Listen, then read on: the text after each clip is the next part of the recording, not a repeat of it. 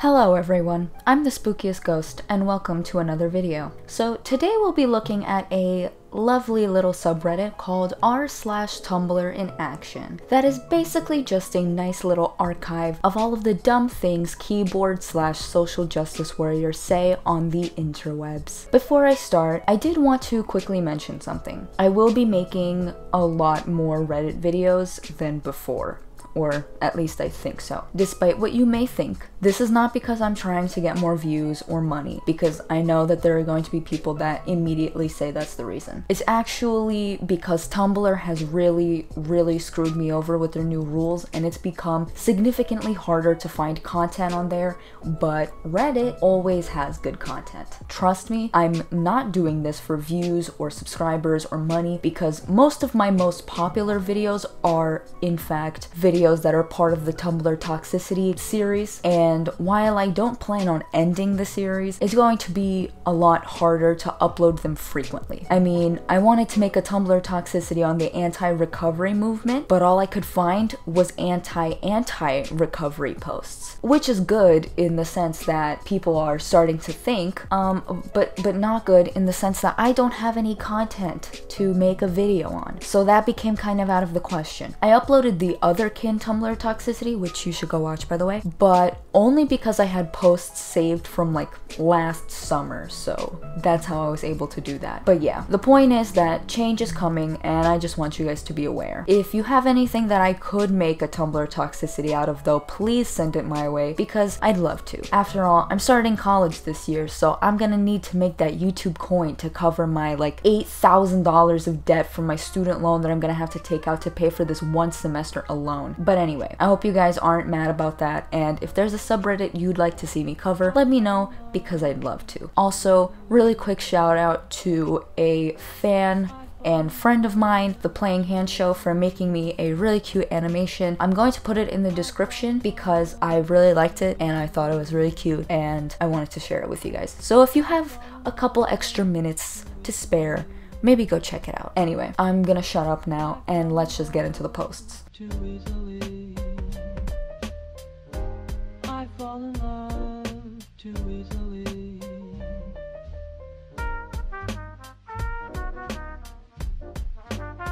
At any given time, at any given bookstore, there is a book on display with a swastika on the cover. You mean like history books? You know guys, this person is right. Swastikas are a symbol of hatred and white supremacy. So let's just get rid of them entirely. You know what? Let's just forget that the Holocaust even happened. And while we're at it, let's ignore the existence of other racist groups too, like the KKK, because it's offensive to even talk about it. I mean, it's not like the reason people talk about the Holocaust and Nazis and World War II is so that we never forget what a tragedy it was and make sure that something like that never happens again. No, it's purely because the world is racist and we want to offend people. So like, let's just stop it. And yes, I'm looking at you, Barnes & Nobles. Hashtag Stop Racism 2019. I've been sad lately, and so I've been watching Friends, which is what I do when I'm sad. And my god, that show is so homophobic, transphobic, fatphobic, misogynistic, and white as fuck. I need to find another comfort show. Now, as a fan of Friends who is currently watching the show, I'll admit that they do make some jokes about fat people, gay people, women, etc. But you know what? This show first aired 25 years ago. You know, back when people didn't get offended over literally everything. And obviously, there are still genuinely offensive things. For example, I mean, if they were saying things like, gay people should get electroshock therapy so that they can just stop being gay, then yeah, I can see why you'd be offended. But they never did that. They never did anything close to that. The first thing that comes to my mind when I think of Friends being homophobic is when they were watching Ross's Baby so they could pick up chicks because they thought that women loved babies, and the first pair of women that came up to them asked them how long they'd been together. Then, as any straight man would do, they started backtracking and saying, no, we're not gay, and basically anything that two straight guys would say to make someone know that they're not gay. Oh no! How awful. How dare two straight men want two attractive women to know that they aren't a gay couple and are in fact actually attracted to women? Unacceptable! And on top of that, if Friends is so homophobic, why did they have a lesbian couple in the show from literally the first episode? And why would they show how they're a happy couple and even have a baby together? I mean, if it was so homophobic, why would they be showing lesbianism in a good light? And mind you, it's not sexualizing or fetishizing lesbians either. It's just showing two women living as a couple together happily. But yeah, so homophobic. Y'all are like, OMG, I want to see men in crop tops. More men wearing eyeliner. Well, you know what I want to see men in? Therapy. Learn to process your emotions, please. Could you be any more condescending? I agree with the general message of men taking care of their mental health, but why do you have to be such a bitch about it? I mean, you can't just say, hey guys, getting help for mental disorders or even just showing your emotions and talking about them when you need to isn't a bad thing and is actually really important for your overall well-being. No, instead you have to say it like,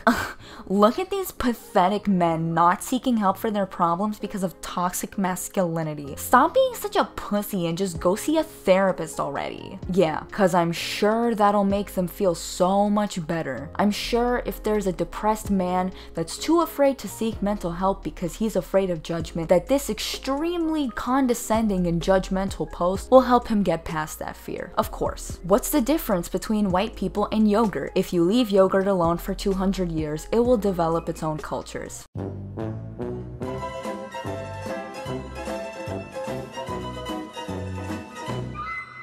Wow, look at all the white people with no culture. I hate when people make the bullshit argument of white people have no culture. Like, bitch, do you know how many white countries there are that have been around for literally thousands of years? You really think that over those thousands and thousands of years they didn't create anything of their own? If that's true, why are the cultures of European countries so different? For example, why are the cultures of Russia and France so different if all white people have no culture? And then, here's another great question. Why is it that white countries such as Greece have some of the most influential cultures out of any other country? I mean, you go to pretty much any history museum or any art museum and you're bound to find sculptures and paintings and other works of art from ancient Greece, one of the most influential historical time periods. Same thing with ancient Rome, because Italy is also another white country that is very, very influential culturally. I mean, don't fucking sit here and say that white people don't have culture and then go eat pizza, because I thought you said white people don't have culture, so why would you be partaking in something that is part of a white person's culture? I mean, it just doesn't make sense. Not to mention, then there's religions. For example, most Jewish people are white. Are you gonna fucking sit here and tell me that there's no such thing as Jewish culture? Because last time I checked, as a Jew, my culture is very different from a lot of America's culture. Things such as lighting a menorah on Hanukkah and eating matzah on Passover. I mean, that's a completely different culture, not taken from anywhere, but created by Jewish people. Even Christianity has its own culture. Things like Christmas, which is a huge part of Christian culture. Who was it originally created by? Nordic people. Hello everyone, Future Spooks here. Hope you're enjoying the video. Thanks for watching. Just wanted to quickly come on here and correct myself. Christmas is actually from Yule, which was created by pagans, and I believe that paganism was actually originally practiced by Germanic peoples and then was adapted by Nordic people as well. You also have to understand that this is before Jesus was a person. You know, he wasn't alive at this time. I don't want any angry Christians in the comments talking about how I'm undermining Christianity. I'm literally talking about where most of the Christmas traditions came from, such as having a Christmas tree. These things all come from Yule. So just wanted to correct myself because I know that paganism is not exclusive to Nordic people. Don't want to sound like an idiot, even though I probably still sound like an idiot, and I always sound like an idiot. Sorry for the interruption. Who were white. So the point is that there are so many different white people from different countries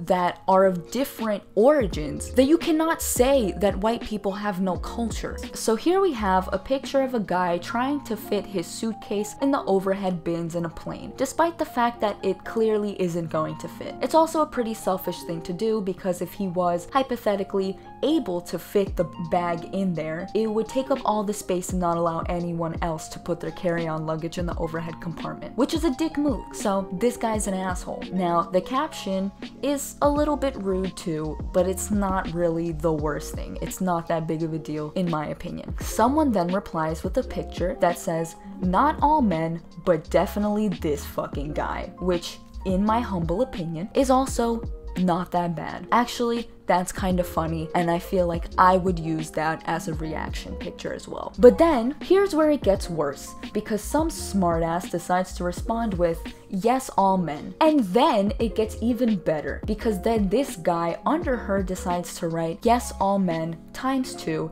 sincerely, a man." And oh boy. You know what I, as a woman, hate? Men who act like all men are human garbage and deserve to die because feminism, am I right? And you want to know why I hate this? It's pretty simple. It's because it's pathetic. It's always a pathetic attempt to get girls to like you because, wow, you're such a great guy who cares so much about women's rights. I'm a woman, so obviously I'm too dumb to see that you're only saying that to earn good boy points in hopes of getting in my pants. I mean, it's literally the same situation as men that use "I'm a feminist" as a pickup line at the bar. I'm sorry, sweetie, but you don't sound like a nice guy. You sound like a little cuck bitch, and it's pathetic. Sincerely, a woman. I almost never go to parties, and if I go, I just sleep, eat, watch TV, fuck a dog, or anything else that is 1,000 times more entertaining to me than a party. I am asocial and introverted. I don't find it fun to socialize or to drink alcohol. Parties are super boring to me. Let's play a game. Can you spot the part of this sentence that's out of place? I just sleep? No.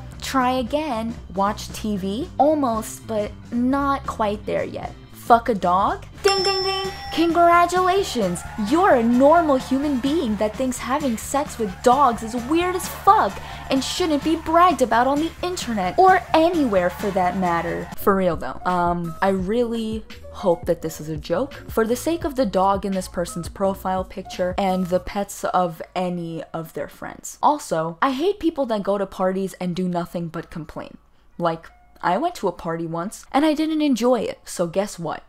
I don't go to parties anymore. And now I don't have to do things like fuck dogs to stay entertained. Although any normal person can find a million other things to do to occupy themselves other than bestiality, but I digress. There's nothing wrong with not liking to get drunk and party all the time, but you're not special. So just, if you don't like parties, just don't go to them. It's as simple as that. Although, I think not many people are going to be inviting you to parties after this. Shared by a gay guy I know. Guys that share this kind of sexist garbage are usually the real creeps. Me watching a guy approach a girl, making sure they know each other and she's safe before continuing with my day. Oh my god, it's a man walking up to a woman in a public place about to try to talk to her. Is that a rapist? But don't worry, because I'm here to save you by standing at a distance and watching you two have a conversation. That's not creepy at all. What do you mean? What do you mean you don't want me to watch you from a far distance? You know, believe it or not, there was a time when the only way to meet new people, other than being set up by a friend or relative, was to actually go up to them and talk to them in real life. Wow. There's really nothing crazy about trying to meet new people in a social situation, like a bar, club, or party, by going up to them and talking to them. Now, if the other person isn't interested and the instigator won't leave them alone, then it becomes a problem. But just two people who just met having a conversation, not actually that bad. How to prove someone's point 101. I wish Tumblr had more of a educate the ignorant attitude as opposed to send death threats to the ignorant. I love how this post was made by a cis white boy. I like how you completely ignored the message and instead focused on who posted it. Well, yeah, there's really nothing else to say but how to prove someone's point 101. Do you think men twitch so much in their sleep because their bodies can't handle not saying something stupid for that long, so it finds another way to be annoying? Well, I would comment on this one, but I don't know if men twitch in their sleep because I've never slept next to a man, and I probably never will because I'm all alone and will probably be alone for the rest of my sad, pathetic life. Oh, boo-hoo! Let me play a sad song for you on the world's smallest violin. Making unoriginal jokes all by myself. What do you mean I'm being dramatic? I am not. I mean, I may not even be legally old enough to drink yet, but I know I'll be alone forever, okay? I am not dramatic. Provide sources, white people. I hate when I get into an argument with a cishet whitey and they provide no source for their side. You might say, but blank, you NSBSD provide sources. I don't know what that means. No, I don't. That's because unlike white people, I'm systematically undermined and have had and still do have limited education and access to public services. Cis people can walk into a library and get what they need immediately, but libraries are designed to discriminate against plus-size and LGBT people. It is a very hostile environment towards marginalized identities. White people have access to all these things, and therefore should source their arguments for the good of all of us. Thanks for coming to my TED Talk. First of all, you don't need libraries to find sources. I mean, what is this, the 20th century? Just use Google. Your computer can't discriminate against you, or at least not yet. But they will once the singularity happens and robots take over. You know, that's meant to be a joke, but I'm not even gonna lie. I'm actually kind of scared that the singularity will happen. But anyway, that's besides the point. As I said, we have access to an infinite library of information on these things called computers and Goggle. They're really great. You should check them out sometime. Also, since when do libraries and librarians have the magic power of seeing people's sexual orientations? I don't know if you know this, but gay people and straight people a lot of the time look quite similar. It's almost as if not every gay person looks like the stereotypical butch lesbian or flamboyant gay man. Huh. Who would have thought? And as for fat people, is the library having regular sized chairs considered fat phobic? Cause I don't know what else is discriminatory against plus size people in libraries. I mean, I was plus size for most of my life and I didn't feel discriminated against in libraries. And in both of my local libraries that I go to, there are not only employees there that are overweight, but there are even black people that work there. Oh my god, can you believe it? It's almost as if it's the year 2019 and discrimination in public places such as public libraries is illegal. Wow! Imagine that. So I think this is a good place to end the video. If you liked it, you can leave a like and subscribe and let me know down in the comments what subreddits I should cover next. I'm thinking r/insane people Facebook, so let me know what you think of that. If you would like to stay updated with my channel, you can follow me on my social medias, which will be linked in the description down below, and I hope that you enjoyed this video. Thank you for watching, and I hope to see you again next time. I'm the Spookiest Ghost, and I'll see you later.